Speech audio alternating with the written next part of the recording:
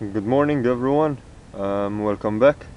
This is another video on the equipment series that we have going, and today we're going to be discussing the trekking pack or hiking pack, which I find to be the most suitable for a half-day trek in Malta, but which however still takes into consideration some facts to help you go back, or if you're stuck in a situation, to get yourself out of that situation safely and effectively.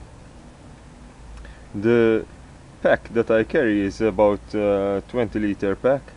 It's actually a Quechua 17 raid pack, which I bought from Decathlon.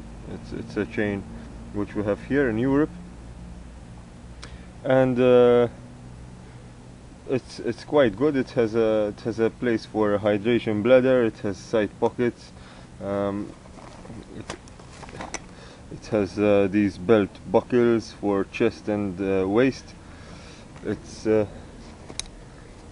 padded quite well next to the hip area and the lumbar area, and in the middle it's quite clear. It's free of any cushioning, so that the heat will actually move up. Okay, so let's discuss the equipment which I carry in this pack.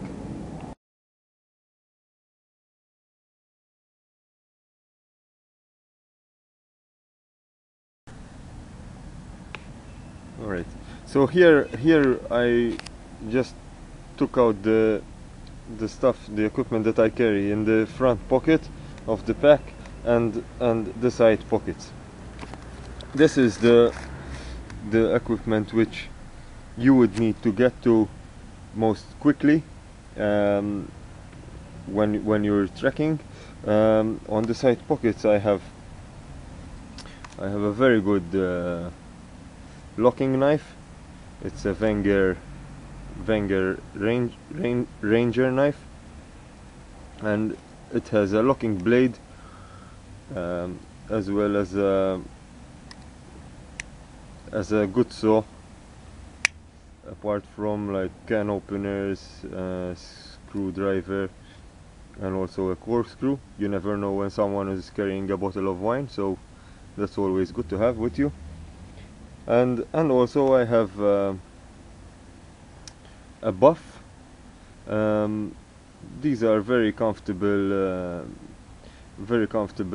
pieces of kit to carry on with you. This is made out of cotton and also provides UV protection. And as you can see, I have a buff with the Maltese cross. Okay.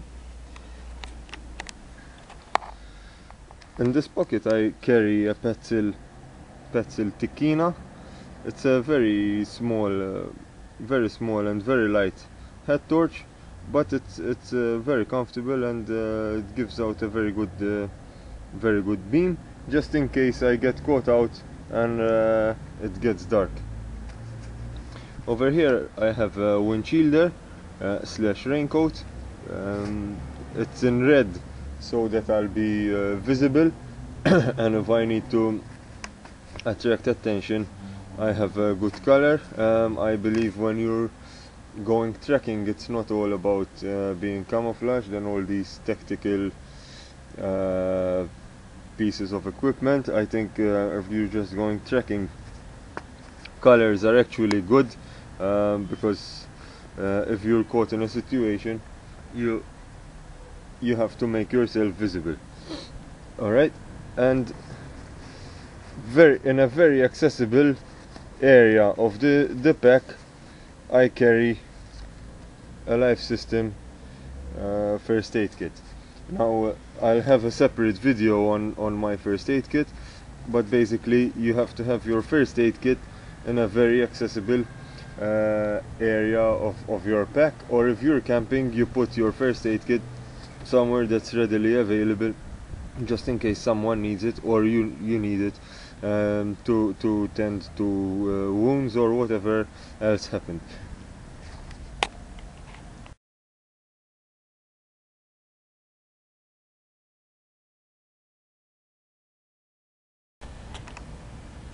Okay, as you can see, the pack opens to make space for a very large main compartment, which is very easy to access. As you can see, this opens as a form of lid, and you have a lot of space there. And up here there's a small pouch where I keep a Miltec all-weather shirt pocket. It's always useful to take some notes. I carry a small handkerchief, which can also serve the purpose for some dressing.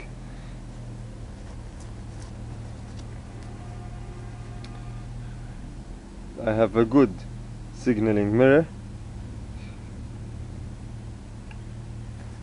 and also I have the rain cover for the pack. Okay, now over here I have a carabiner, and this is the hydration bladder. I changed out the original bladder for a Camelback 2-liter bladder. This is my navigation equipment. I'll open and discuss this shortly. I like to carry a Mora clipper, which also has a fire steel, some cord on it. Underneath the cord I have a GI can opener. Here I have some duct tape, which always comes in handy, and protected under just one layer of duct tape I carry some impregnated material which helps a lot to start the fire.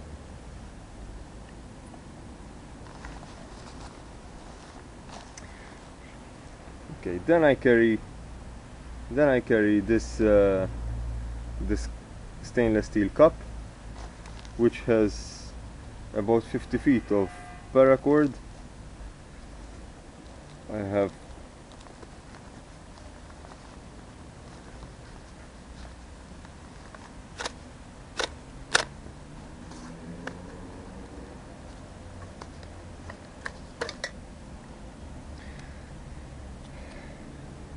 it also has a basics kit, which I'll discuss shortly.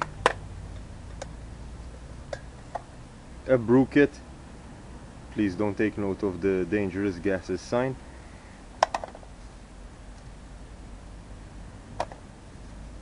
And also a piece of cloth, which is cotton.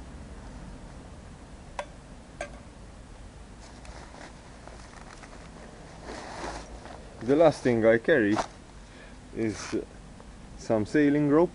This is not intended, it's not intended to be used for rappelling. However, it's strong enough to take your weight if you need it to. Over here I have 35 feet of rope. It's 9 millimeter thick, sorry, and it can easily take my weight. This, in conjunction with the carabiner, makes it a lot easier if I'm in a place where I need to rappel down for a safer area. And the paracord could be used in a Prusik knot manner to help me descend safely. Okay, now that we've seen the main components of the items that I carry, I'm going to discuss the navigation equipment uses for a knife, the basics kit, and the items that I have in the brew kit. Please bear in mind that I always keep some space to carry some fruit with me or snacks along the way.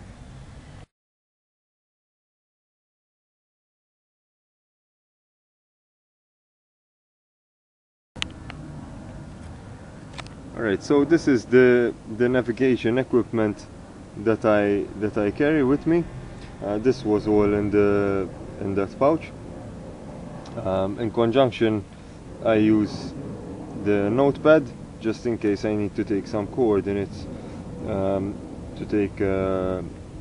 set out my route. I carry a good lens. This could also be used to make fire. Okay. I have a map measurer to measure out distances in several scales. I have from 1:20,000, 1:25,000, 1:50,000, and 1:75,000.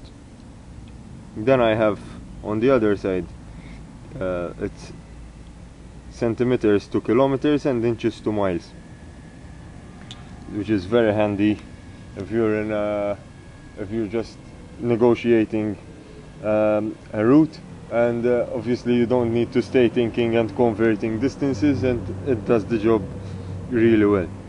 This is an 8 issue Silva compass, which is a really good compass. It can give you bearings in both mils and degrees, and it has a ruler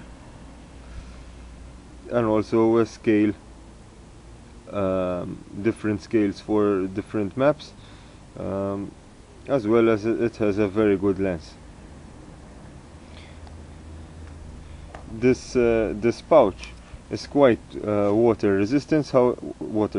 However, it's not completely waterproof. Inside I carry both Malta and Gozo maps. These are both on a scale of 1:25,000, and on top, coincidentally, I have a Gozo map.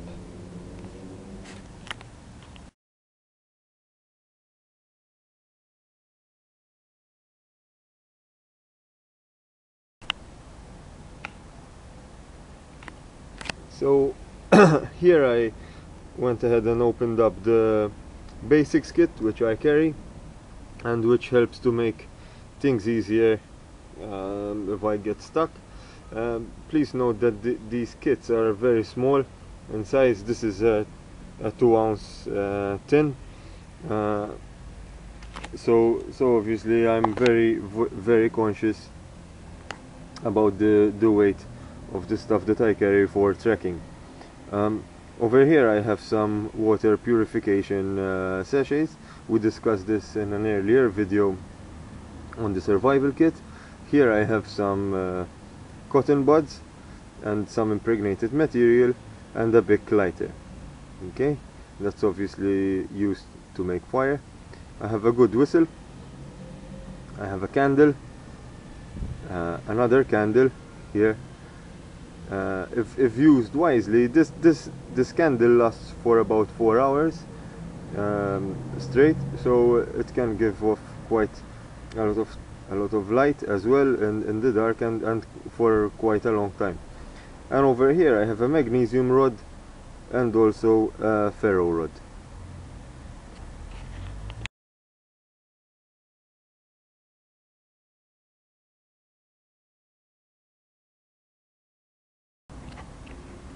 The last piece of kit that I carry is a brew kit. Make sure to carry it in a container that's watertight or quite water resistant. I carry some coffee and sugar, and also I carry these OXO cubes. They're beef flavor and quite salty, which is actually really good if you just stop to make a brew somewhere. It will regenerate your energies. And obviously I have a steel cup which can take about a bit more over than a pint of water, 500 milliliters, to boil my water directly on a fire which I'll make wherever I stop.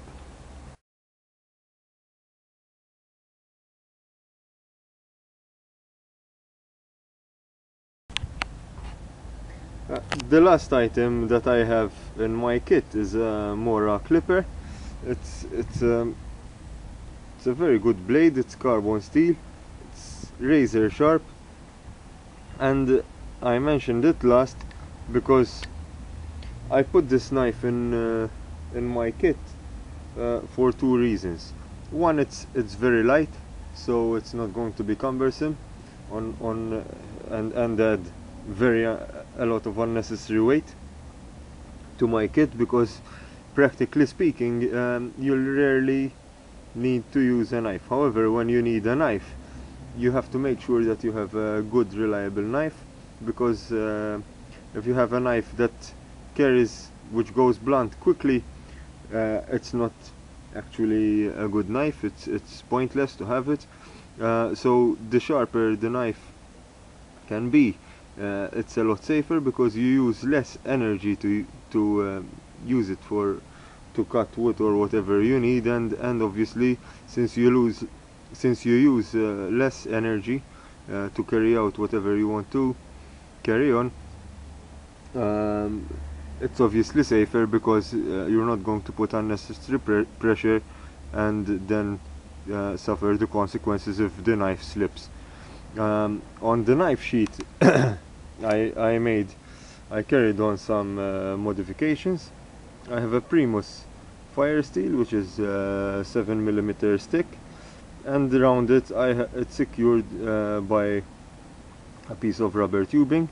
This rubber tubing, as we've said in a previous video on the survival kits or utility kit, can also be used to light a fire in very wet conditions, and it's just a fail-safe option.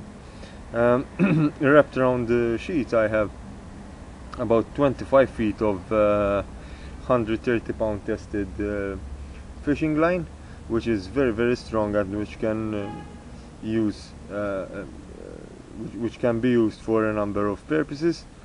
And also I have duct tape, and beneath this duct tape I have some impregnated material which could be used to start a fire. Now I put this knife just in case I get caught in a place and I have to spend the night there, or someone gets injured or something, and we have to stop in a place, and we have to either improvise a stretcher or build some sort of temporary shelter until help arrives. Now, and earlier on in the video I mentioned that I have that Wenger Ranger knife, which is very suitable to carry out a number of tasks. However, if I need to build something which is quite big, or which requires some harder labor, to put it in this way, to carry out, I need a fixed blade knife, because in my opinion it's a safer knife.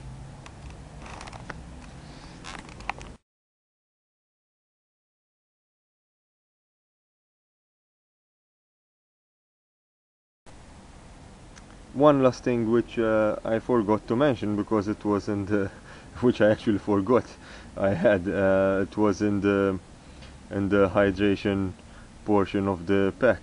I carry an emergency blanket just in case someone falls and can't move. I'll just wrap this around him or her to prevent them from the effects of exposure. In Malta we have a very warm climate. However, the winters that we have, due to the very high humidity that we have in our climate, it can get really cold. Even if the thermometer is saying it's probably 8 or 10 degrees Celsius, it's actually bone chilling because of the humidity. So a space blanket weighs next to nothing, doesn't take much space, and it can prevent quite a lot of repercussions if you don't have it, or if you just become susceptible to exposure. Okay, so these are all the items here laid out that I carry with me. The pack weight without water weighs just under 4 kilos, and with my 2 liters of water it will weigh just under 6 kilos. I'm 95 I weigh about 95 kilos. I'm an athlete. I don't think that 6 kilos will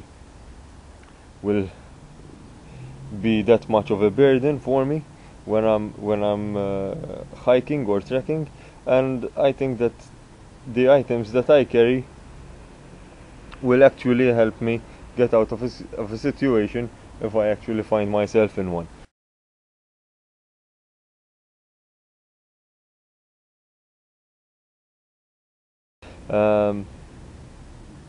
Please feel free to leave some comments of what you would like to add, or what you liked in the kit, what you'd think is redundant, and just your views. I'm looking forward to have a discussion going on this topic.